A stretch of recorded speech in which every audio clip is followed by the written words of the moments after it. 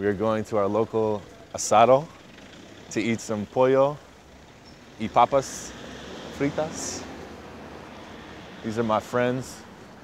My favorite asado is very good, very inexpensive.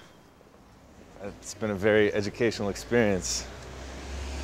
I work with a bunch of Spanish-speaking attorneys that take me around to Santiago, to the different courts, tell me about the system and how it works and what their job is and how they do their job.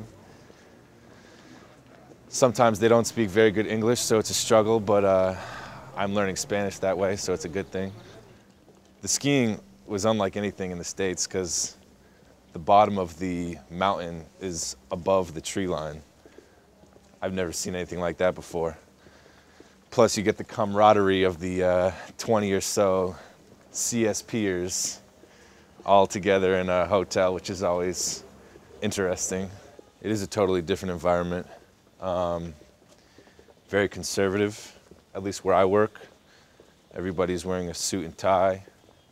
I've been immersed in this intellectual property situation and the lobbying against internet service providers that are illegally pirating music. That is what I'm specifically doing at my internship, and it's interesting stuff, given the fact that it's contributed to the cataclysmic downfall of the music industry. But it's nice to be a part of a company that is trying to change that, put some money in the pockets of these artists that rightfully deserve their royalty checks that aren't getting them.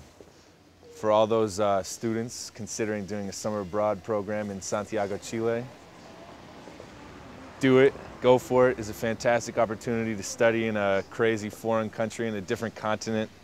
You get to walk around these streets on this beautiful day working for companies like the SCD, and it definitely will change your life. It is an experience worth having.